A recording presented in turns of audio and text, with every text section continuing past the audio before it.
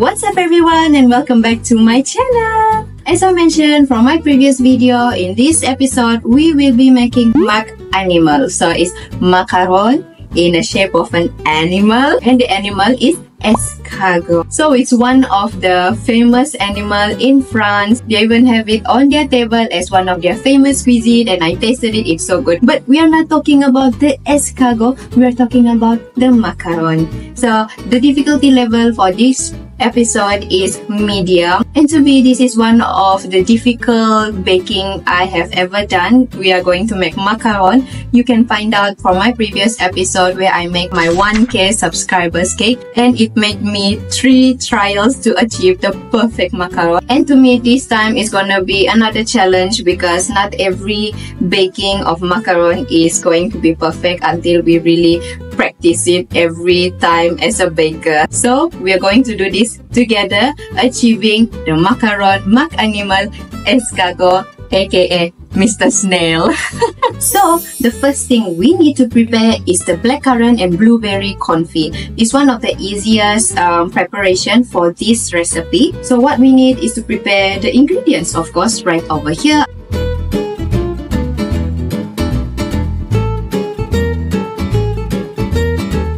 For the blackcurrant and the blueberry confit, I made it a day earlier because we need to let it rest in the fridge for about 4 hours. Of course, you can make it on the day itself as well. So here's the first thing we need to do. Mix the sugar and the pectin together and then leave it aside at the moment. And then we are gonna pour the purees, the blackcurrant and the blueberry into a saucepan together with the lemon juice and the 20 grams of the sugar. And then we are going to heat up our purees together with the lemon juice and 20 grams of sugar.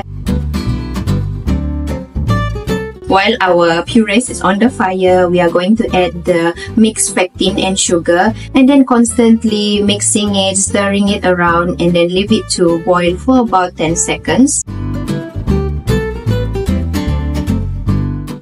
And then after that, we are going to transfer it into a bowl and then cover it with a cling film and keep it in the fridge for about 4 hours. And now, the fun part, making the shell of the macaron. It's gonna be a challenge, but if we follow the instruction properly, I'm very sure that we are going to achieve this together. So for the shell of the macaron, here are the ingredients that we are going to need.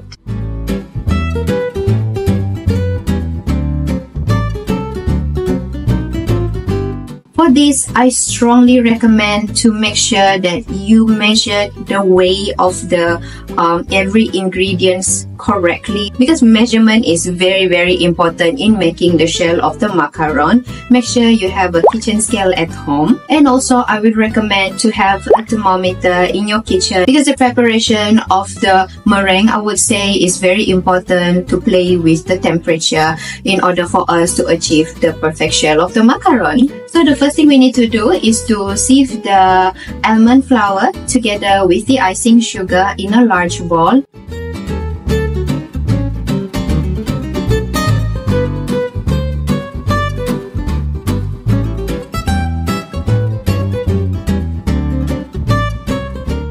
And then after we sieve them, we are going to add the first egg white into this powder mixture. Mix it using your spatula until everything is well incorporated.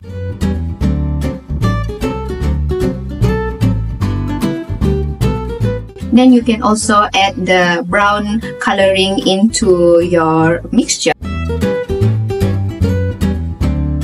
So for the meringue, this one we are going to beat the second white egg until it's fluffy. And in the meantime, we are going to heat the water together with the sugar until it reaches at 115 degrees Celsius. And then once it achieves at 118 degrees Celsius, we are going to add this little by little into the fluffy white eggs that has been beaten. While adding the sugar syrup, we are going to beat the white egg continuously, beating it using a high speed until all of the sugar syrup is poured inside the white eggs. We are going to continue beating it for about 2 minutes using a medium speed until the meringue is cooled down. Once we finish mixing this, we are going to add this into our first mixture and then mixing them using our spatula. So this part is one of the most important part that we need to make sure that we are folding it properly, eyeing on the texture of the macaron batter, and then using a folding method is one of the best way, because by this we are controlling the mixing of the batter so that we do not over batter it or under batter it. Because if we over batter it, then we are going to end up a very thin macaron. It will spread so much we might not have fit even when we bake it in the oven. Or if we under mix it, it might crack and so on and so forth. So making sure that we stop at the right texture is very important. So as I can show you right here, when our batter achieves at this texture, which is like a ribbon texture, then you can stop. You can also try to draw it in an 8 shape. If it doesn't break, it means it's ready. Another way you can test is just pour some of the batter on a piece of baking paper. If it spread too much, then we know that it's already over mixed. And if we under mix it, when we pour a dollop on the baking paper, then the point top doesn't go down, means we still need to mix it more. So this is the piping tips that I'm using. It's a large nozzle round piping tip. I think this is called as number 10. So once all of it are ready, we are going to transfer this into a piping bag.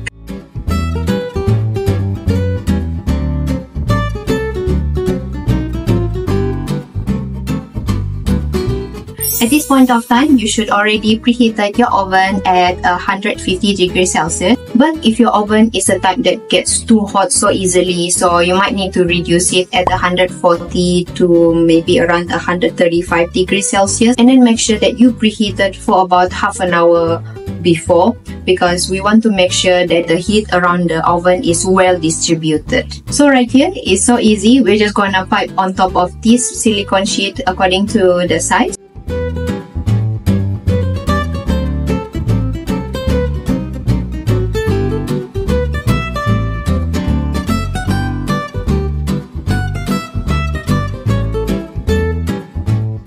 Once all of these are piped on top of the tray, I'm just gonna leave this for about half an hour, 20 minutes to half an hour. Sometimes might take longer depending on the environment. Why? Because we are going to wait it to form the skin.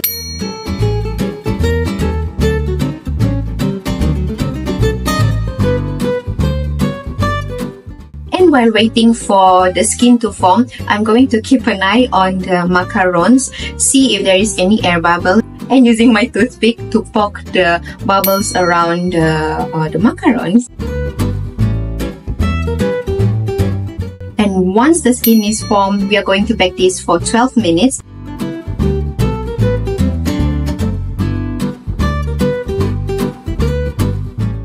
And here's the tips from the book. At 8 minutes, we are going to open the oven just to release the steam and close it back, and then do the same thing at 10 minutes. And then wait until the 12 minutes, take it out from the oven and leave it to rest.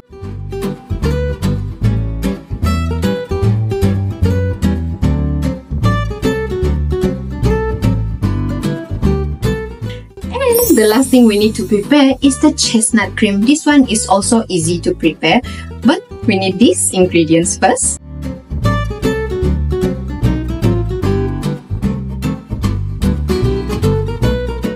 So the first thing we need to do is to heat up our chestnut puree in the microwave for just about 30 seconds, just to let it to melt slightly.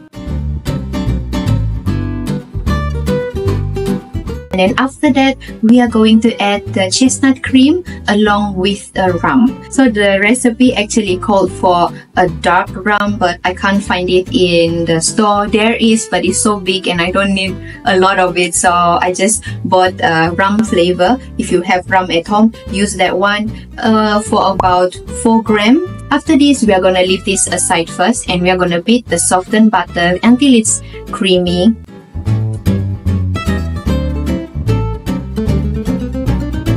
Once it's all creamy, adding the mixture of our chestnut and mix this thoroughly. And we have our chestnut cream. So now we have reached to the assembly.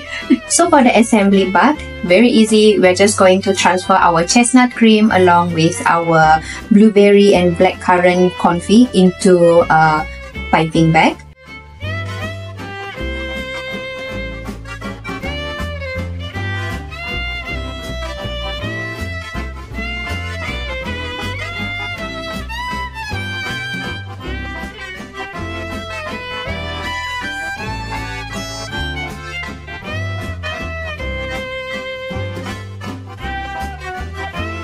And now we are ready to put this all together. So I'm just gonna paint the spiral of the snail. It doesn't have to be perfect because it's not really that perfect actually, right? But according to the book, the spiral is actually baked together with the macaron. But I have a few trials that making the spiral using the dough of the macaron, it doesn't really work and it damages my macaron. So I do not suggest to make 2 different batches and then pipe on top of the first batch of the macaron that has been piped on the baking mat. This is the best way if you would like to achieve the snail effect. But of course, you can skip this and can just enjoy as it is.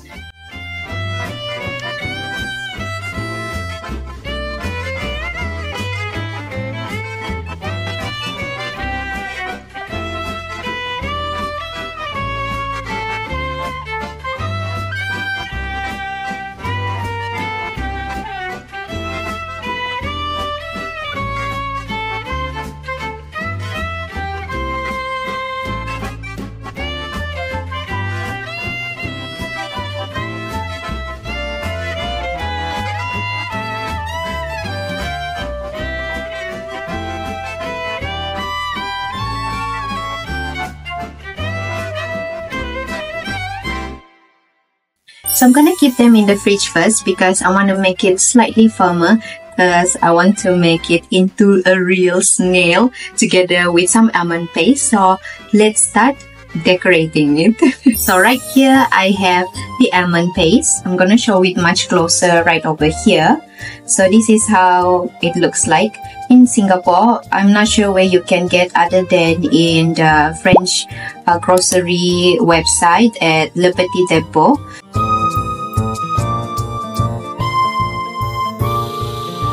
So very simple, we are just going to mix the almond paste together with the brown food coloring.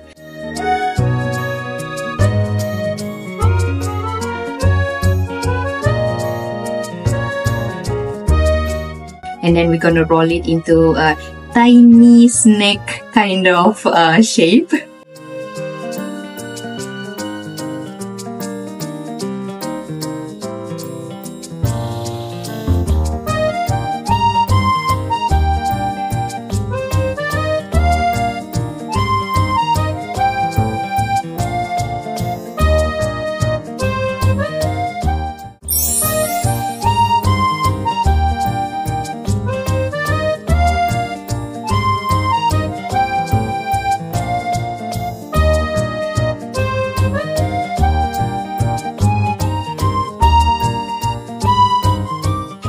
Finally, it's done. I am so happy and so glad that it turned out so well. Although behind the scene, I did a few trials, I think 3 trials to achieve this perfection. And you see, persistence brings you the best result. It looks good, it looks cute, and I really can't wait to try it. So let's try it now.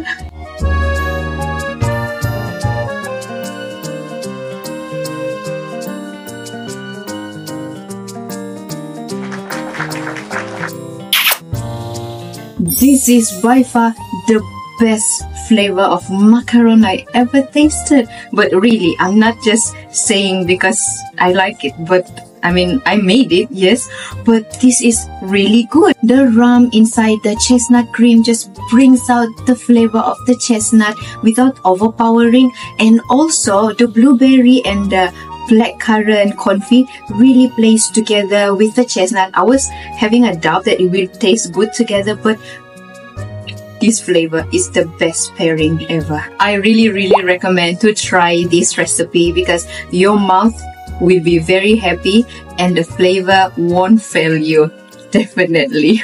Even you can use this for other desserts like sponge cake added together with the confit and the chestnut cream. You can use it in your cake roll. You can use it for anything, but this flavor together is just beautiful.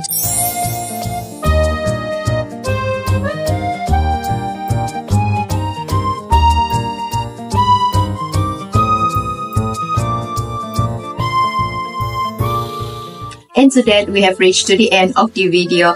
Thank you so much for baking with me, watching me making this cute dessert. This is the cutest dessert I ever made and it turned out well. Make this for your next birthday party, children party, first birthday for our toddler, and it will be really a crowd pleaser together with the flavor. And the next episode, we will be baking millefeuille. And everybody knows this is one of the most difficult pastry to make by the French. Millefeuille means it's like a layer of sheets. But according to the book, the difficulty level is medium. So let's hope it's really doable. And of course, I can't wait to bake again with everyone out there. And once again, thank you so much for watching. I really hope you enjoy baking with me as I enjoy making our cute escargot. Don't forget to click the subscribe button, hit the like button, and share this with everyone who loves watching baking or even want to bake, or even someone who likes to watch French pastry. And if you're still watching, on to the next episode.